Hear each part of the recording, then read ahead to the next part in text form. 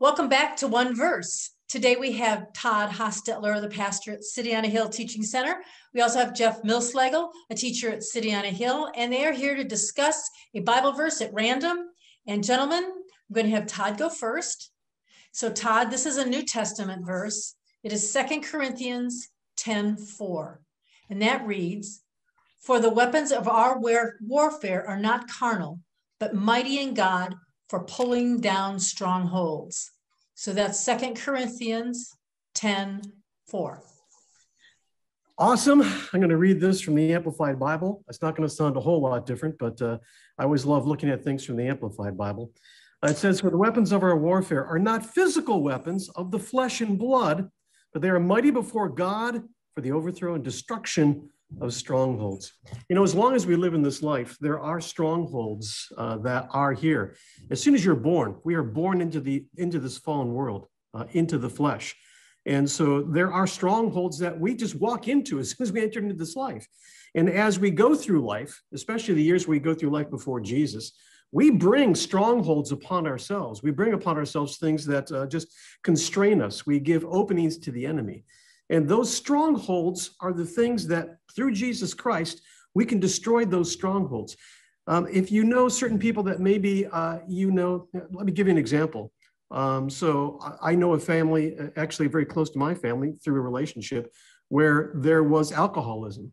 And so that alcoholism was continually a part of that family. It's a stronghold that was taken. And that stronghold can consume the family from generation to generation. This is telling us that in Jesus Christ, we have freedom from those strongholds. And the weapons of our warfare, you know, I'm not denigrating the things that the world gives us. For example, I'm not denigrating what is the Alcoholics Anonymous. You know, there's wonderful things that men do, but it is the spiritual warfare. It's the weapons, the spiritual weapons that we have.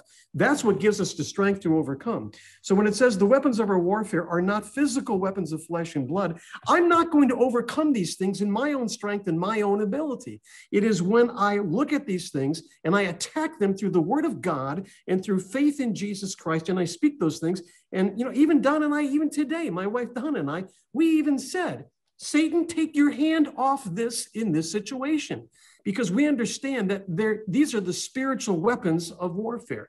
We don't put our trust in the things of the flesh or the things of men. We trust in the power of the word and the things that Jesus has already done for us. So this is a powerful, powerful verse that we see before us. Again, it ends by saying, these things are mighty in God to overthrow and to destroy strongholds. What are the strongholds in your life? What are the things that are before you that you feel like you can just never overcome? Those things have you in bondage. Throw those shackles off today, whatever they might be. This verse is telling you, you have the authority in Jesus Christ. So you find the verse that overcomes, or just say, in the authority of Jesus' name, this stronghold ends in my life. I will not be bound by it in the authority of Jesus' name. And as you speak those things and say those things, you will see the freedom and liberty that comes to you through Jesus Christ. It is powerful, powerful words from Paul in 2 Corinthians. Jeff, what are your insights and takes on this? Here's a great example of why it's really, I was going to say fun, and it is, but it's helpful to look at a verse in multiple versions. So I'm going to read this again in a New King James Version, and I'm going to use another one and show you something about this. Okay, "For the weapons of our warfare are not carnal, but mighty in God for pulling down strongholds." Now, I don't know about you, but carnal is not a word that I use very much. In fact, I'm trying to think of an example where I'm trying to use that word, and I really can't really think of one. But I'm going to pull over here an ESV. It's an English Standard Version. And I'm going to read this verse in that and see if this clicks a little better for you. "For the weapons of our warfare are not of the flesh." That's what carnal means. "Are not of the flesh, but have divine power to destroy strongholds." I totally agree with everything that what Todd was saying there. See, the point is the weapons that we have, we tend to want to attack spiritual issues from using non-spiritual weapons. In other words, we want to look at it by, as the ESV here says, weapons of the flesh here. That's kind of what we look at. And you think about that. You get angry.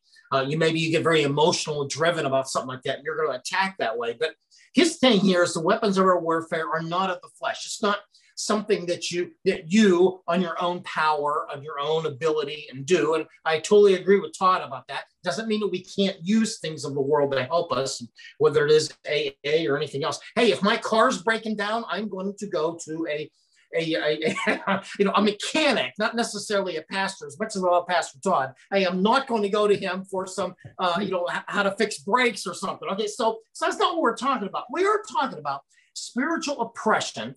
We have to look at this from a different standpoint. And so when he says the weapons of our warfare are not of flesh, because, man, I'm really glad it's not, because I'm rather, I'm weak and I'm getting older and I got a little bit of a punch on my, on my belly there. I'm not the best shape. So I don't want to fight on my own spirit, own flesh. I want to deal with the weapons of God, because they are of divine power.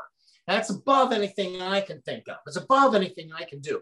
But we have divine power to destroy strongholds. If we're going to make progress in our life, spiritual progress, we can't do it on the own things that we can think about and do, and even whether the people are telling us. We have to get the divine power that comes from the one who is the source of all power. That's our Lord and Savior, Jesus Christ. All right, Todd, what do you got there for us? Go ahead and wrap this thing up.